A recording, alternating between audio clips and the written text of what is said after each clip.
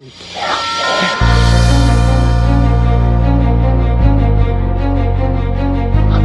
out, man. You can't handle the truth. You can't handle the truth. What do all men in power want?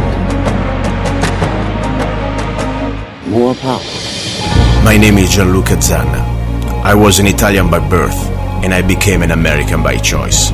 Our lives and freedoms are in danger. This is not a drill. If you're listening to this broadcasting, you are the resistance. All systems go. Welcome to Love, Guns, and Freedom. We're not afraid. You work for us. Here we go, guys. Another Sunday, another show. You're listening to Love, Guns, and Freedom with Luca Zanna on K-Talks 1340 AM and also United States.fm network. You know, this show is, as I said, is not to divide but to unite.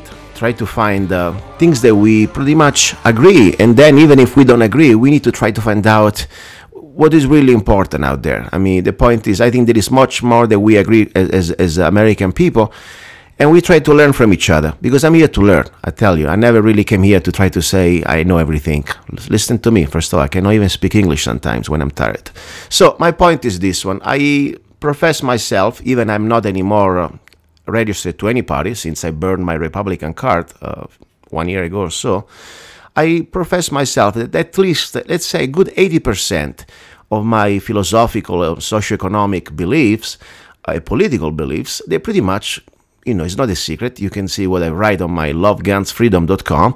I leaning towards the Libertarian Party. As I said, I'm not registered Libertarian. And I like a lot of things about the Libertarian Party. I like very much the socioeconomics, you know, position, you know, the idea also that we own our body, that, you know, there is a small government, very small government, and I really believe that. Probably, for me, the Libertarian position is the closest to our founding fathers. And this is not just me, it's just fact. Now, the only thing that I still pretty much I don't want to use the word disbelief, but I do not agree, or at least make me perplexed, and I would like to learn, is the position of the people to rightly free. And I agree for that. I want to rightly free between all the 50 states without being arrested, always having my Fourth Amendment with me as an American, or as a human being in general, you know. But the point is, do we still need to have borders? Why the borders are important? And so according to many influent people that they are into the Libertarian Party, at least for what I learned from them, they have a different position. Maybe I'm wrong, maybe I don't know, but I understand that the borders are supposed not to be there, and people should be freely have the right to cross the borders whenever they like. So I want to learn, I want to understand, and that's why today I have an expert, at least a person that is very well educated and in this matter, and I think he can help us out to understand better. His name is Jacob Hornberger, and Jacob, are you there? Yes, I am. Good morning. Nice to be here with you. Thank you very much. You know, and you heard me briefly. You know, we are probably, and I don't know much about you, but I read about you, and I think we have a lot of things that we share as Americans, as our value in our socioeconomics. But tell us a little bit about you, because I don't want to guess. I want to first of all introduce yourself. You're a smart person. You're a very well-educated person. By the way, you have an excellent Italian accent, better than my English accent. Go ahead. Tell us about you a little bit. I'm not that as smart as you make out to be, but thank you very much. I think we're all live life in different levels of ignorance, and we try to lower that amount of ignorance. Mm-hmm. But I grew up on the Texas-Mexican border in Laredo, Texas, and I was educated there in high school, and I went to college in Virginia, here where I live now at Virginia Military Institute. I got a law degree at the University of Texas, and I practiced law for many years in Texas, and then finally decided to leave the law practice to work for a Libertarian Economic Foundation in New York. And then after a couple of years there, I decided to start my own Libertarian Foundation, and that's what I'm doing 25 years later, running the Future of Freedom Foundation, which people can find on the web at fff.org. Perfect. And also I know that you have a book that, by the way, I'm going to order today on Amazon. It's called The Case for Free Trade and Open Immigration, correct? That's correct. We have taken a leading role in the area of open borders, open immigration, free trade ever since our beginning 25 years ago. Perfect. You heard my intro. I'm here with an open mind to learn, and we are probably 99% of the things that we share the same value here. I always felt, even before I knew about a party. I remember one time I was walking through. I was 30 days before becoming an American citizen. Okay. And I was walking through a gun show, and I always was into guns. Even before, when I was in Italy, I always was fascinated about this right of the people to keep and bear arms. And there was like a little table from the Libertarian Party, and I said, "Wow, what is this Libertarian Party?" And I started to read pretty much the different type of philosophy and principles. I like this. And then, of course, there was a friend close to me saying, "Nah, let them go. They are for drugs," and say. And of course, I could even be registered voter at the time. I was just thinking. I said, hey, I got a flyer, and I started to reflect about all the different points. And even when it comes down to drugs, people that are so brainwashed, in my opinion, it is not about drugs. It's about who owns our body, us or the state. What do you think about that? Do we agree about that? Absolutely. There's no question about it. I think the drug war and drug laws are one of the things that either make you a libertarian or don't make you a libertarian. And like you say, there's various issues in the libertarian philosophy that are sometimes difficult for people to understand. I had trouble when I was first getting into libertarianism of understanding certain aspects, but as you reflect on them, you digest them, you think about them, you finally really realize that the libertarians are right. But in the meantime, I think the drug war is the real one of the litmus tests that divides libertarians from non-libertarians. Yes, and that's what to show you where I'm coming from. That for me, I have a lot of people that say, I don't even want to call them friends, but they agree with me on many aspects. But when I touch the word drugs, and by the way, I don't even take aspirin. I'm so clean, you have no idea. I hate even the word aspirin. All I do, I drink wine when I'm sick, okay? So the bottom line, I'm not for drugs. That means I'm not saying that you should be able to I invite you to take drugs. But my point is, if the government can tell me what I can eat, or what can I grow, or what I cannot grow, eat, or drink, at that point, I do not own my body. I am a slave, as simple as that. That's what's really, for me, the most important thing I learned about the libertarian philosophy. So that's we have it in common. At least that I am, in this area, pretty much libertarian. Now, the guns issue, it's no issue. I love the libertarian. It's the real Second Amendment, the way it's supposed to be, correct? That is correct. So, the right to keep and bear arms is as fundamental as the right to ingest harmful and destructive substances. That's what freedom's all about. Exactly. And of course, the right to keep and bear arms shall not be infringed. It doesn't mean that there is after subchapter, comma, and some other different variations. Our founding fathers made it pretty clear.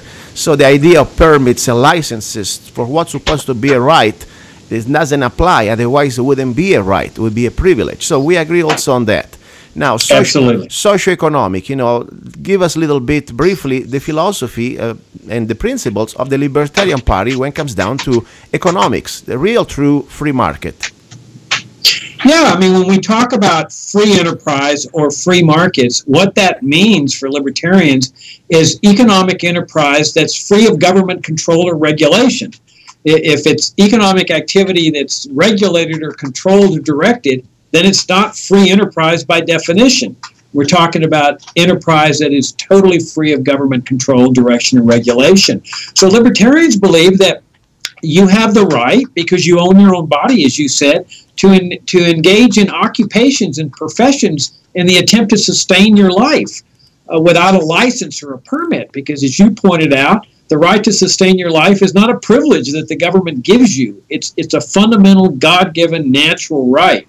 And as part of that right, then you have a right to engage in economic enterprise, enter into trades with other people, mutually beneficial economic exchanges, and in the process of doing that, to accumulate wealth. And then that brings up the idea that you have a right to keep the fruits of your own earnings. It's your property, and therefore you have a right to do whatever you want with it. Donate it to charity, hoard it, keep it, invest it, spend it, save it. That's another aspect of human freedom, is deciding for yourself what to do with your own money. Completely 100% with you. This is for me probably the most important of all of it, because there is, the saying, You know, if the government tax you 100%, you're a slave. If they tax you 50%, you're a 50% slave, half slave. And that's the sad thing, you know, we changed so much from the beginning of this republic. Now we are transformed in this sort of a soft, I don't even call it anymore soft. I mean, this is completely now a hardcore socialist form of government that pretty much uses coercion to control every aspect of your life and force you to buy products against your will, like Obamacare and many other things, and more important, to tax the hell out of you just because you own a thing. I mean, property taxes is still something that I have a heart attack every year when I have to pay mine. It's not just the money itself, it's the principle. That nothing really changed since the time of kings and lords. Before I used to pay my tax for my little hut or home to the king, and now I have to pay to a bunch of people behind the behind the desk, that pretty much they have this power to steal my money, to redistribute my money. So I completely agree with your position on this one. Now, come down to the core of this interview, at least the things that I do not understand and I need to understand, you know. The position of, let's say, is there an official position for the Libertarian Party about borders and immigration, or everybody has a different ideas? Well, I used to serve on the platform committee of the Libertarian Party. I served 3 terms. And of course, the Libertarian movement is much larger than just the Libertarian Party. The Libertarian Party is the political representative of the movement, but then there's a lot of think tanks and educational foundations and so forth. And you're right, there are some libertarians that favor closed borders and regulated borders, but they're truly the minority. And when I served on the platform committee of the Libertarian Party, it was very clear that libertarians favor completely open immigration, free trade, no controls at all on the movements of people across borders. So I would say that really is a core element of the libertarian philosophy, especially because it is the only position that is consistent with the libertarian non-aggression principle, which is the core principle that guides libertarianism. And that says that it is morally wrong to ever initiate force against other human beings. So you can't murder, rape, steal. But otherwise, you should be free to live your life any way you want, making whatever choices you want, as long as your conduct is peaceful. No murder, rape, and theft. And so clearly the right to cross borders, to improve one's life, to enter into mutually beneficial transactions with others, falls within that non-aggression principle. Okay, at least I understand now. This is pretty much the, let's say, the official position. At least majority of the libertarian people believe that, and that's important because, you know, I'm learning this now. Question, you know, we believe that both believe, and I'm speaking for myself, that we supposed to be a republic in our founding governments. I mean, founding documents, the Declaration of Independence, Bill of Rights, and Constitution. Even, of course, with their flaws. I mean, the Constitution, I believe. Even in my ignorance as a new American, I'm still studying it, but I really believe it could have been done better, but it's still the best thing we have. Now, do we believe that these are the documents pretty much that differentiate us from all the rest of the world? I mean, I don't remember in Italy or Europe, no nation has the Bill of Rights. Do we agree on that? These are our foundations. Absolutely, and I think you put it well when you say that when you think of the Constitution, you have to think of the Declaration of Independence as well, because the philosophy that went into both documents was essentially the same, and it was the accepted philosophy among most Americans after the break from Great Britain. Okay, perfect. So this is for me the core of values that, let's say, the bricks, the stones that this country was founded upon, and pretty much make us different from the rest of the world in this human experiment called these United States of America, not these United States. Now, the reality is one, though. The rest of the world, let's say the average person out there, I'm speaking for people that I know, for example, in Italy, okay? I don't even want to go that far. I'm not even talking for people from south of the border. They have no clue about what is the Declaration of Independence. They have no clue what is the Bill of Rights. They don't even know why. I have still friends in Italy, they ask me, why do you carry a gun? What is your problem, man? I mean, that's pretty much their attitude, okay? Let the government have the guns. They are the pros. Think about that. That's their state of mind. Complete slaves since they were born, since the time of the Romans, and then they went through the popes, the Middle Ages, nothing really changed. So the rest of Europe, besides few exceptions. Now think about it. We have 7 billion people out there, okay? Plus or minus. And I don't say everybody wants to come here, but let's say a lot of people, they like the idea, I want to come to America, okay? But everybody at the same time say, let's go. What do we do? All right. Well, first of all, let's get back to the Declaration of Independence. We start there. Yes. And Jefferson says that every person is endowed with fundamental God-given rights, natural rights. Well, notice he's not saying these are just for Americans. He's saying that this is all human beings have the right to live their lives, to have liberty, to pursue happiness. So that applies not just to Americans, but to foreigners as well. Everybody, Italians, everybody's got the right to sustain their lives through labor, to enter into mutually beneficial transactions. That's what liberty encompasses. Associate with others, speak out against the government, and to pursue happiness each in his own way. Now, people do that in different ways. Many people come to the United States to say because, hey, there's economic opportunity here, and they get jobs with people who are willing to hire them. All of this is mutual and consensual. That there are American employers who love hiring immigrants because traditionally immigrants love to work hard. They have a very strong work ethic. And so there's also apartment complexes that love to rent housing to immigrants. They make money off doing something like that. Or you have people like Costco and other grocery stores and so forth that love selling things to immigrants. They don't care who they're selling to. They're making money.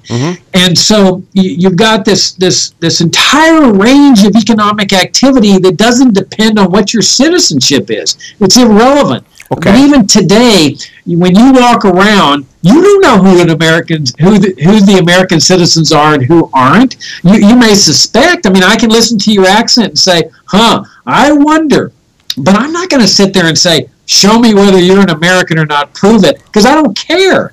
And to most people, they don't care. They just get all hyped up because they read the statistics in the newspaper that there's 10 million illegal immigrants here. But, who cares? It really doesn't matter on an individual basis because when you transact with people on an individual basis, you don't ask for their citizenship. No, I understand. Once you're here, and, at least it's not about the accent that makes you an American. First of all, I didn't jump a fence. I went through a process. I went to an embassy. I pretty much, asked for a visa, and it wasn't a right for me. It was about a privilege. I was born in Italy. I didn't ask, I want to be there, I'll be there. No, I politely, like tomorrow, I come to your door of your home. I'm sure you have a door, and I knock at the door and say, can I come in for a drink? And you can say yes or no. After all, that's your home, And the same way I came to America in the same way. Now, once we're here, and I don't care about your accent, you follow this process. I believe that we should have all the same right in a way that I don't care which state or which country you're from, the famous melting pot, we have a chance to be here equally without specific, not specific ethnic group should be a privilege, have the privilege, that the way used to be. Now the quota are kind of different, but regardless, what you're saying, that is for me something that I'm a little concerned. When you have, you don't know, the person or the millions of people that they cross the border, they come with different cultural background, okay? Like, for example, without even going to the side of the border people, like people from the south of America, I'm talking about Italy, okay? A place that so people can say, oh, you're a racist. No, I'm talking about my Italian brothers and sisters. They have no idea what is a Bill of Rights, the difference between a right and a privilege, okay? They have no idea what is the Second Amendment because it doesn't exist. They have no idea what is the First Amendment because it doesn't exist. Because even when you want to open a little newspaper, you must ask the permit to the judge. So, with the type of cultural background you meet in this society, in this country called this United States of America, millions of people, and then they have the right to vote pretty much soon. And are you not afraid that from a republic we will transform ourselves in a democracy, something that I'm sure you hate this word, because pretty much means that 51% of the mob can try to steal our rights using the coercion of the government. And more important also, how can you sustain this out of control number of people when we know very well that the welfare system is alive and well, not just today, the last 60, 70 years at least, and that will pretty much destroy every benefit or everything anyway, and will completely make us more slave. We have to pay more taxes. So my first issue is and a limited and controlled number of people that cannot assimilate and understand the principle that we're talking here, me and you, about the foundation of this republic, that can be able to vote. And number two, how can we sustain every new immigrant or everybody who wants to jump the fence with the welfare system that we have right now? Go ahead. All right. Well, keep in mind, first of all, that libertarians don't oppose borders as such. We simply say, I mean, we love borders. I mean, we simply say people should be free to cross borders without interference. For example, there's a border between Maryland and Virginia. Mm-hmm. And every day people cross back and forth. The government doesn't keep track of who's crossing back and forth. Nobody cares. But the border remains. But when you cross into Virginia, you're subject to Virginia laws. When you cross into Maryland, you're subject to Maryland laws. So when people come to the United States, they are subject to the laws of the United States. Now, that doesn't necessarily have to translate into citizenship. I mean, a lot of times people combine that in their minds, that just because a person comes here to live or work or tour or whatever, that automatically means he's going to become an American citizen and start to vote. Not so. That you can have entire groups of people coming here to work, like seasonal workers returning to Mexico after the season's over, that there's absolutely no reason why that has to translate into citizenship. And for example, I have a friend who's a Japanese citizen. She's been here for, I think, 25 years. And she works here. She teaches Japanese in a school. And she remains a Japanese citizen. And that's fine. There's a lot of Americans living in Mexico, have retired in Mexico. They retain their American citizenship. So in order to change the laws and stuff, you obviously have to become a citizen. Now, whatever rules they want to put on for becoming an American citizen, I don't care. That's not important to me. If they want to make it very stringent, do testing and see if somebody understands the Bill of Rights and the Constitution before becoming a citizen, fine. But the fact that somebody just wants to come here as a tourist or to work here for a year or to work here for 25 years and not become a citizen, I say that's fine too. Now you raise another issue of what about the unlimited numbers of people that would come into the United States? Can the United States handle such a thing? Well, we've got the laws of supply and demand that are part of a market economy. And it's easy to imagine this scenario where the whole world comes to the United States, but the law of supply and demand prevent that. That as people move into an area, we all know this, the prices start going up. The prices of housing, the prices of food, the prices of automobiles, the cost of living starts going up. That makes it extremely difficult for new people to move in. I mean, right now, for example, here in the United States, we have open borders between all the states. It didn't have to be that way. The founding fathers could have put immigration controls on the states. Yet we don't live in fear that everybody's going to move to New York City suddenly, or everybody's going to move to Montana suddenly. Why? Because people have different interests. And the fact is that people around the world, a lot of them love their countries. I've talked to people in Mexico that said, we would never leave our country, Mexico, for the United States, even if it was open borders. It's very, very difficult to move to a new country. As you can attest, you have to learn the language, you have to get a job, there's discrimination against you. So the number of people that would come to the United States with open borders would entirely depend on the factors of supply and demand. And as prices start rising, you would see a diminution of that demand. Okay, Jacob, one question. By the way, listeners, this is a very important conversation, trying to learn from each other. My name is Luca Zanna. You're listening to Love, Guns, and Freedom on K-Talks 1340 AM. And here we have a special guest, Jacob Hornberger, and we're discussing a little bit about different positions about open borders and immigration. Coming from somebody like myself that, you hear from my New York accent, and I'm kidding, I was born in Rome, okay, so I'm a former immigrant. But the position is pretty much this one also. Jacob, we mentioned before welfare. Me and you, we know that we don't agree on welfare. I mean, we agree on welfare. We don't want a welfare because welfare means somebody else has to pay for it. But at the same point, we understand that it's still in this reality that we are living. Now, if an immigrant, I don't care legal or not illegal right now, they pretty much can benefit from different programs. That means more taxes we are forced to pay. How do we solve this? Because if you say everybody can come here, so everybody can pretty much, with the right knowledge, suck in, or at least tap in into these programs. Welfare, it's here alive. How can we sustain that? Well, there's nothing inherent why immigrants or foreigners should be entitled to any welfare.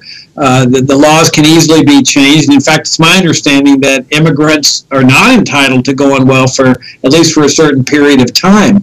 But look, Luca, as libertarians, we stand for certain moral principles. And one of those moral principles is that people are endowed with certain fundamental inherent rights to pursue happiness, to sustain their lives. Most people come here to work. Now, granted, let's say there's 5% come here to get on the welfare state. As libertarians, we oppose the welfare state. We say it's morally wrong for the state to take money from one person and give it to another person. Well, do we want to, as libertarians, abandon our principles because the statists have imposed this welfare state that it seems to be attracting, let's say, 5% of immigrants? I don't think so. We have to stand for our principles. We don't want to punish the 95% by prohibiting them from coming into the United States because 5% are going to go on welfare. There's no justice in that position. There's no morality in that position. As libertarians, we have to continue standing for the moral principle that people have the right to cross borders and focus our attention on getting rid of the wrongdoing, which is the welfare state. Now, if statists say, well, we're gonna put everybody that comes here on welfare, my hunch is that people are going to be so upset over that they're funding all these foreigners, that will be the day when they start abolishing the welfare state. So we should not try to protect the statists, protect their welfare state system from the strains that come with immigration. We as libertarians should instead say, we believe that the exercise of fundamental rights must continue, and you statists must figure out a solution for it. If that's removing foreigners from the welfare state, fine. It's highly destructive. It's not good to put people on welfare, but in the process, we libertarians have to remain with our principles by continuing to call for the exercise of genuine freedom. Okay, this is exactly, unfortunate. I understand what you're saying. The only thing, my opinion, reality is that we are pretty much, nobody's going to, unless we really have a peaceful revolution, I want to leave it like that. I don't think this welfare system is going to go away very fast, very quickly, because the people, they are so like on drugs, it's too deep, in my opinion. So I understand what you're saying, I understand your principles. It's just, I have a heart to believe that the welfare may go away. Meanwhile, we may have, an unlimited number of, I call it, probably you don't like the term, illegal aliens, but at the same time, and that's the legal term, by the way, according to the laws that we have on the book. But my question is another one. We have an identity, at least we want to preserve our identity, as we said before, with the founding documents that we set. If there is no assimilation, how can we preserve this identity? And the reason why I'm saying that, I didn't like the fact I had to wait 7 years, and paperwork and going through long lines and paying a lot of fees, but I did it. And I was trying to do in my best, way I could do it, to try also to assimilate, and taking the time to assimilate to the principle of this country. At least that was my intention. But now, if you have somebody that pretty much can come here, and as you said, there is no checking, just everybody can come here. And after all, very well now. I'm not saying that the Libertarian Party is on this position, but both parties, they want to exploit the immigrants. They want to pander for them because they want to pretty much register to their parties. The Democrats for a reason, the Republicans for another one. And it's not going to be about sharing the values of our founding fathers. It's going to be mostly, especially for the Democratic Party, more welfare they want to give. Now, how can we have an assimilation if there is not some sort of a process that we know at least who's coming here, and that we can give them the time to assimilate? Well, when you talk about a national identity, the real national identity of America is liberty. I mean, that's what our founding principles were. For the first 100 years of American history, we had open borders. We had open immigration. The immigration station at Ellis Island was nothing more than check for tuberculosis. But if you didn't have tuberculosis, you were automatically in, whether you could speak English or not. They didn't care. They didn't say, well, are you going to assimilate? Do you fill out these forms? We need to see where you're going to go live. Are you going to have a job? None of that. The whole philosophy was freedom. And that was, of course, why we got the Statue of Liberty from France. Now, that meant that a lot of people with different philosophies came into this country. And you're right, freedom is dangerous. Sometimes you attract people with socialist philosophies, and there were certainly a lot of them from Italy, for example, that came in with socialist philosophy. That's one of the risks of a free society. But we want to protect the freedom even if it's risky, because the denial of freedom is so much worse. I understand. And now look at the culture of America. You know, you can't tell me it's one culture. If you go to New York City, that's one culture. If you go to New Orleans, Louisiana, that's more like a French culture. You go to my hometown of Laredo, that's a Mexican culture. In fact, in Laredo, this might surprise you, about 25 or 30% of the population cannot speak English. Jacob, I'm not talking about culture. You know, I have my own wine, my pasta, and sometimes when I'm at my home, I speak more than one language with my family. That's not the point. The point is about here, as you said the right word. You know, they were socialists from Italy. They are like socialists from Mexico. They are communists from different parts of the world. They pretty much they already infiltrated this country, and there is a point that you know.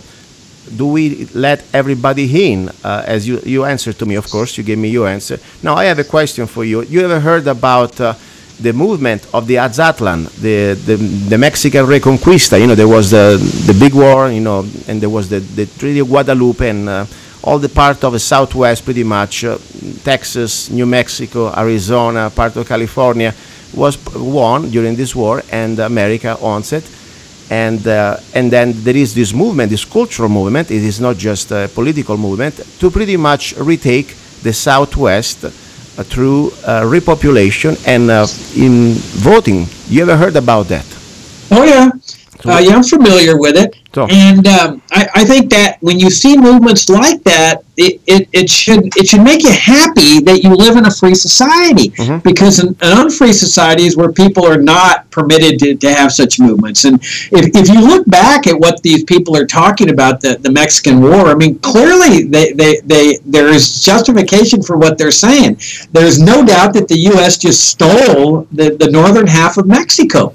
That President Polk had offered to buy the northern half of Mexico, and Mexican officials had said, our country's not for sale. So he just concocted a war down at Brownsville, Texas, that provoked the Mexicans into having this war, and at the end of the war, they ended up getting the northern half and paying off Mexico for it. So we essentially really did steal the northern half of this country, and we're talking about Texas, which at that time had become an independent nation because of its revolution, but New Mexico and Arizona and California, those are all parts of Mexico. Now, okay, so this movement says we want to start this movement to secede this part of the country, maybe return it to Mexico. I mean, it's ridiculous, because we all know that's not going to happen as a practical matter. That was settled by the Civil War when the South tried to secede from the Union.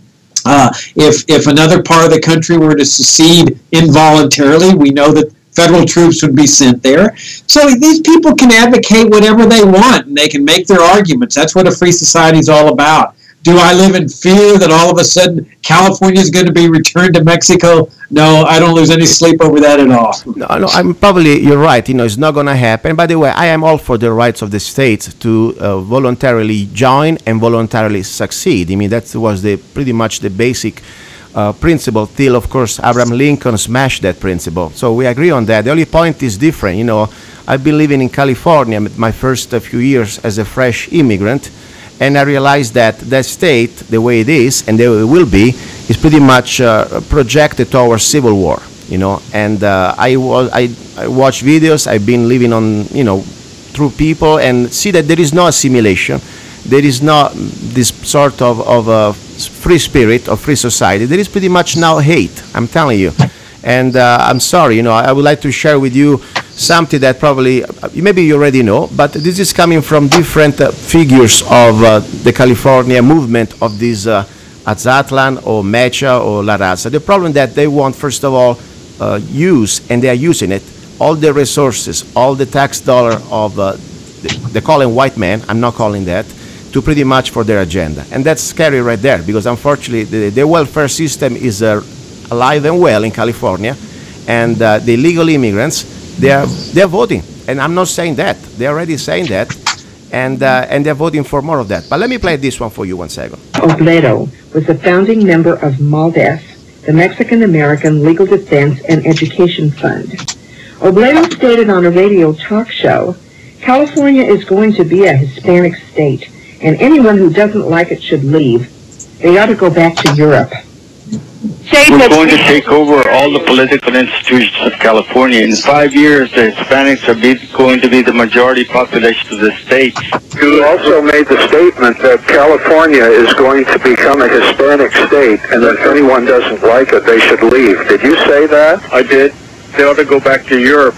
And you don't think that we hear that with the mindset that you are... And then the law of the land will be open the borders, let everybody in, burn down billboards, shut up anybody you don't agree with. That once the Hispanics take over, then we're not going to have freedom of speech anymore. You're going to tell us what's okay to say. You're going to tell us when we're crying fire in a crowded theater. You know, it's one thing to cry fire in a crowded theater. It's another thing to set a fire, which you're about to do. Anyway, there's just a little part. There is much more. I'm telling you, I like the idea, the principle that we should have, you know, pretty much the freedom to travel. But the reality is, as an American, and you know, people, you say something important before. Say again, you know, like before we started the show. Hey, you're stealing jobs. Tell me the part. I like that line. Please go ahead. Well, I was making a joke about you coming from Italy and stealing jobs from Americans. You're stealing the talk show host job from Americans. Good. First of all, I don't get paid well. Don't worry about it. Nobody would get my job. No, but here's the real thing about immigrants, Luca. Yes. It's not that you guys steal jobs from Americans that I'm concerned about. It's that you come here and you marry Americans, and so you're stealing potential spouses from Americans. All right, you're right on that. But guess what? I'm also not married, okay? I'm single. I'm a monk, so don't worry about that. So anyway, but let me tell you this one. You know, this is important, you know, and you made a good point. You know, you're stealing jobs from Americans. And I agree with you. You know, that's why I believe there is a process. The country should be able to you know, like, for example, you know, you come to my home, okay? First of all, I have a door. Do you have a door at your house? Or you have open door? Everybody can come in. I have a fence, gate, and machine guns on top of the towers. Do you have a door, at least? No. You have not. Do you have a door or not? You live in a tent like the Indians without doors, or you live in a house with a door and lock? Tell me. No, I understand the point you're making, but it's fallacious. Okay, that was just the point. I have a door. Okay, so you want to come to my house? I would like to see you. You pick in. Oh, it's you. Oh, very good, man. Come here, Jacob. I got some wine for you. Let's have a drink. Great. Now, same story for me. When I came here, I went through a process that, right or wrong what it is, the process, at least intentionally, was studied to be sure that I didn't come here to be a burden, okay? I had to prove myself that I could self-sustain myself. I was able to at least take care of myself, and I had skills that I was not going to, in the quota that they needed, this nation needed, I was not going to interfere with the average American out there in the livelihood.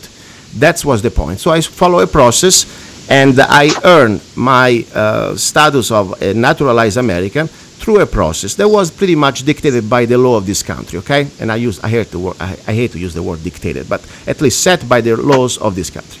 That's the point. So I don't feel like I steal anything, because I follow the process of this country was pretty much try to regulate immigration. Now, when I am here, for example, I have now, let's say, I remember many kids, many new guys, young people, want to start to be in the job business, okay? Like to do these minimum wages jobs. And I remember in California, I have a lot of friends that they're older, they have their sons, and these kids, they couldn't find almost anymore these $8 an hour or whatever work. Are you cleaning a gun, by the way? Sound like you're making some gun cleaning there. But anyway, so the problem is, I realized that it's very hard to compete, especially with this minimum wages job for an average young person, when you have now all these jobs taken by people that they will take for any price. So my point is, I don't think you steal a job or you steal an American job, at least if you do it in a way that you follow a process that you're supposed to be part of to the quota that they want to give you in allowing to come here. So that's my idea. But I want to give you the floor. You know, I really appreciate it, by the way, to have this conversation with me, because as I said, we have so many things we agree. This is the only thing really that I have a hard time to digest, and probably I won't, but at the same time, I want to have differences of opinion on this show. This is exactly the purpose, and I invite anybody who disagree with me to be here, and I would like to put you in front of the line, because the show, it's about learning from each other, or at least to have an open mind to try to do that. So I want to give you the floor, and whatever you want to say. Yeah, well, I appreciate that. I was only joking about the stealing the jobs thing, because that's what you always hear about immigrants. They steal jobs from Americans. It's really a ridiculous notion that nobody can steal a job from another person. You go in and nobody has a right to a job. You go into an employer and you say, I'm willing to work for you, and if the employer wants to hire you and he wants to fire somebody else, you haven't stolen a job. You've entered into a contract with an employer. Nobody has a right to say, I have this position and you can't fire me or you can't get rid of me. But actually, immigrants produce jobs. And historically, that's why standards of living always rise when you have open immigration. Because immigrants come in with a vitality, they create jobs, they start businesses, they'll go and work for sub-minimal wages, and that creates economic prosperity for other people in society. The immigrant has to buy food, he has to get a car, he has to buy gasoline, he needs clothes. That produces jobs in these sectors where the people that used to be picking the crop, for example, are now over there selling the used car to the immigrant. Mm-hmm. So there's a division of labor that works in a market economy like that. Now, on the tape you played, I found that very interesting, almost amusing. I mean, I had a great big smile on my face actually when I heard it. The Hispanics are taking over America and stuff. I mean, look, I grew up in Laredo, as I indicated earlier. I mean, I know what it's like to live under Hispanic rule, if that's what they want to call it. I would say 98% of Laredo is Hispanic. You walk into in fact, I did an informal survey one time. I walked around a McDonald's to see how many conversations were in Spanish, like over lunch, and all of them, every single one was in Spanish. Well, you see, none of that bothers me. That the fact that somebody happens to be of Hispanic origin, it's running a city, is the mayor of the city council, it doesn't bother me at all. It goes back, the real problem, the challenge we face as libertarians, which is what we started out this program as, is how do we educate people to a level where they want to be free in that society? Because let's face it, status come in all citizenships. I mean, you come here to Virginia, and most people here are not libertarians. So the immigrant's mindset is no different from your average American's mindset. The question, the challenge we have is, how do we maintain our principles as libertarians and reach a critical mass of people who want a free society? And a free society meaning no more welfare state, no more warfare state, no more standing armies and CIA and NSA and surveillance schemes. Mm-hmm. That's the challenge we face. And it's shows like this, and I really do appreciate the way you handle the show. I can see that you're concerned about this issue of immigration, but you're seeking, you're exploring, you're asking, you're having me on your show. This is how I think we change the course of the direction of a country. People listening to your show, they're not all going to agree with me. I understand that. But 25 years ago, Luca, nobody agreed with me on drug legalization either. Mm-hmm. And now, that is now an issue on the table. It's a reputable position. People are taking it. That's the power of ideas. Yes. And that's what shows like this can accomplish. They can shift people's thinking, whether they're immigrants, Americans, or whoever. But my point exactly is this. I don't want people to think like I do. I just want people to use their brain, do the researches. I want to bring you a spectrum of different philosophies, and then you start to tap into your brain and use your logic and your heart. This is pretty much the purpose of the show. I'm not here to try to tell you, oh, I'm right, he's wrong. No, I say, this is what I believe, and according to my facts. And then I invite every one of you listeners to find out your sources and verify your facts and make your opinion about it. Now, before when you said, I'm not concerned about the color of people, if they speak with an accent or not. I mean, when I see, for example, I have a lot of friends that they are Hispanic. I don't even call them Hispanic. I call them an American with a brown skin. And they call me an American with a white skin and a big Italian accent, but still, we are Americans. I don't look at that like, oh my God, is a different color for me, I'm concerned. No, for me, it's the actions that I'm concerned. It's not about their accent or maybe the language. Of course, I must tell you something, and this is coming from somebody, as you can hear it, my English is way far from perfect, even I'm trying to study. And when I go out, though, in public, I think nobody's forcing me, but I do it. Even when I am with my Italian friends, we speak Italian. For the simple reason why, because I want to like to, in front of a public that they don't speak my language, I would like to, first of all, feel integrated. I don't want to feel like I am doing something disrespectful, but this is just me. And I have a lot of friends that they are Hispanic, as you call them, and they very, very, very much believe in what I believe, and I believe in America, and they believe, of course, in the Constitution, Bill of Rights, and Declaration of Independence. So I don't never judge people from their accent or by their color, but their actions. And now, speaking about actions, before I leave you, I know probably this is something that is still something you think is an extreme case, but when you go to California, and I witness things that probably maybe even you in Laredo witness, I don't know, I realize that we're in danger. And for me, it's more than just immigration. This is a planned invasion. Listen to this. Here, Augustine Sabata, Information Minister of the Brown Berets, the foot soldiers of the Aztlán movement. This was on July 4th, 1996, at an Independence Day rally and celebration at the Federal Building in Westwood, where illegal aliens and the Communist Progressive Labor Party attacked Americans celebrating Independence Day. Agustin Sabata, Brown Berets, we're here today to show L.A., show the minority people here, the Anglo-Saxons, that we are here, the majority. We're here to stay. We do the work in the city. We take care of the spoiled brat children. We clean their offices. We pick the food. We do the manufacturing in the factories of LA. We are the majority here, and we are not going to be pushed around. We're here in Westwood. This is the fourth time we've been here in the last 2 months to show white Anglo-Saxon Protestant LA, the few of you who remain, that we are the majority, and we claim this land as ours. It's always been ours, and we're still here. And none of this talk about deporting. If anybody's going to be deported, it's going to be you. Go back to Simi Valley, you skunks! Go back to Woodland Hills! Go back to Boston! Go back to the Plymouth Rock! Pilgrim! Get out!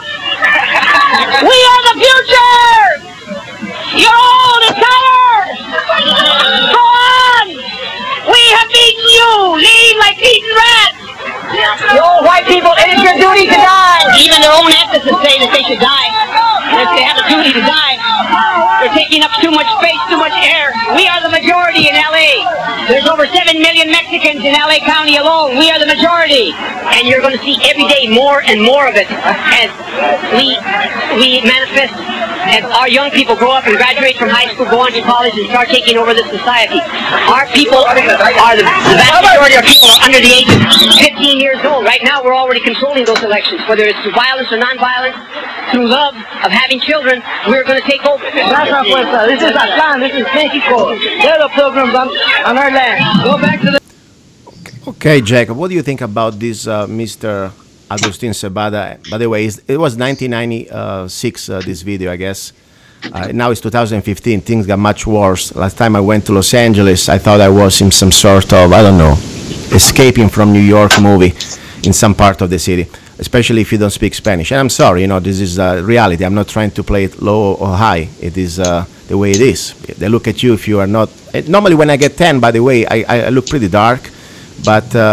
I don't sound Spanish enough, and they look at you kind of weird sometimes. I feel. What do you think about this little audio clip? Well, there's always going to be racial strife in any society. I probably don't need to tell you that there were people saying the same things about Italians that were flooding America's shores in the 19th century. Mm-hmm. In fact, there were very many derogatory things that were said about Italians, including Italians from the southern part of the country, who were considered, I think, lower class than Italians from the northern part of the country. Mm-hmm. And the same thing about the Irish, I mean, the Catholics. So this is not a new phenomenon. And when you take over the northern half of Mexico and not expect there's going to be problems 100 years later, 150 years later, it's kind of idealistic. But you can look in other parts of the country, like where I grew up in Laredo. You didn't see any of this type of thing. Of course, it was 90% Hispanic, 95%. But you look at San Antonio. San Antonio is a wonderful town where Hispanic and Anglo cultures have melded together. That doesn't mean that there's not bigots on both sides within the community or in Texas. You're always going to have racial bigots. You're always going to have the other side of the bigotry saying that's creating problems. So none of that concerns me. It's that saying, "Oh, Hispanics are going to take over." It's a lot of fear mongering.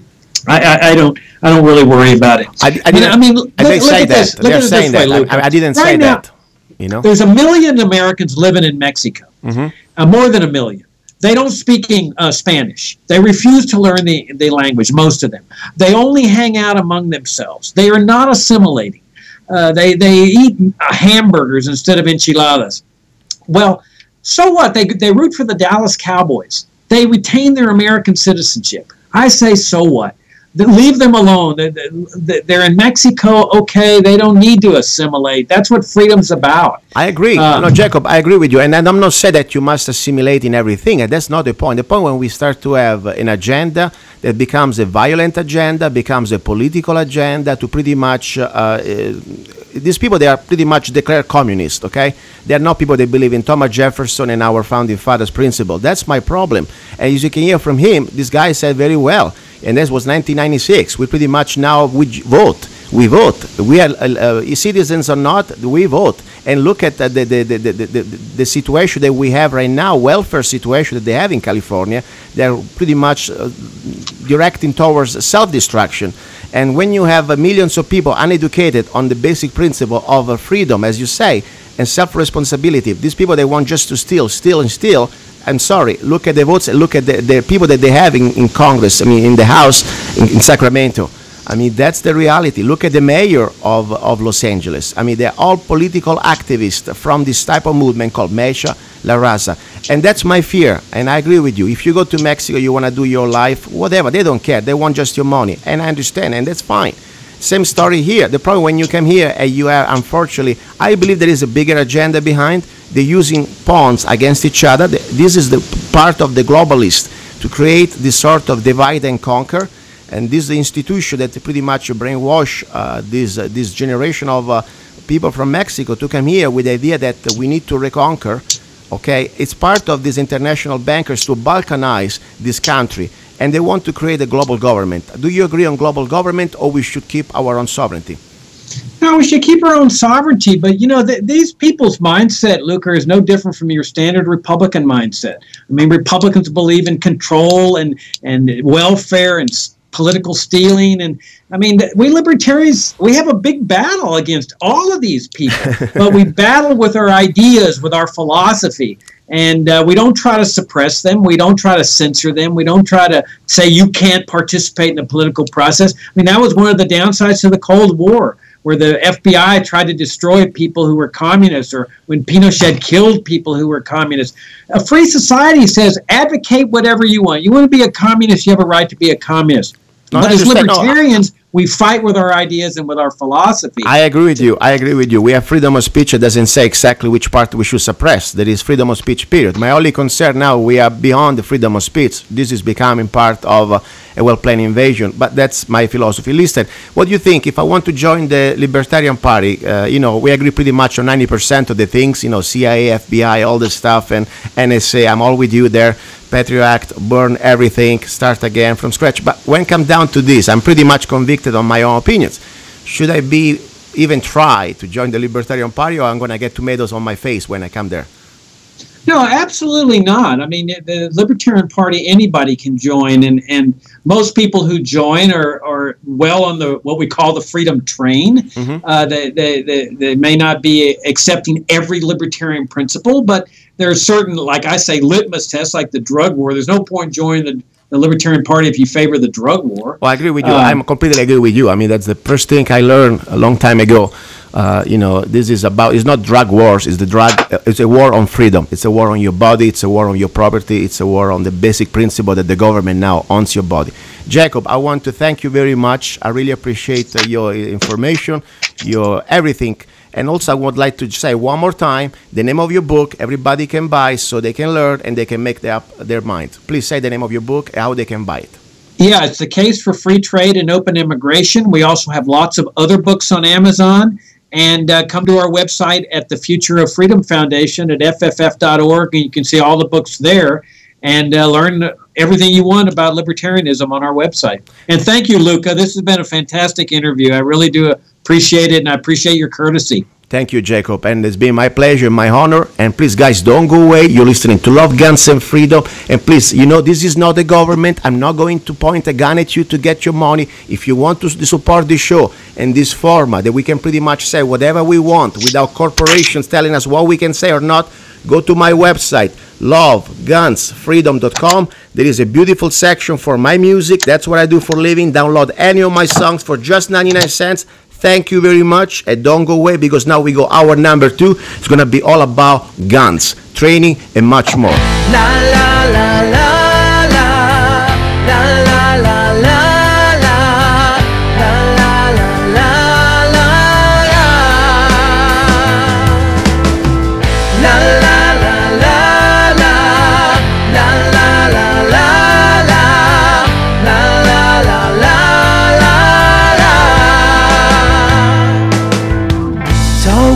the same, a little every day. They're sucking up love, they're stealing our lives away. If we are too busy, or we're too afraid, we're already lost our soul, we're already their slaves. Now is the time to stand for our rights. Now is the time to pray and fight. Fight! Revolution, rebirth of a nation. Now it's our time to show who we really are. Revolution, a peaceful solution, but we're not afraid to stand for what is right. He's a songwriter, a poet, a rifleman. I'm not afraid. And a constitutional activist. I'm not afraid. Italian by birth. I'm not afraid. American by choice. Gianluca Zanna. I'm not afraid. And his new CD, Love, Guns, and Freedom. 16 powerful songs on one CD from the heart of a patriot.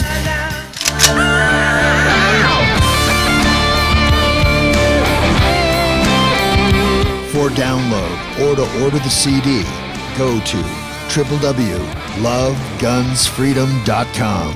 That's www.lovegunsfreedom.com. Lyrics for your mind, music for your heart. Gianluca Zanna's new CD, Love, Guns, and Freedom.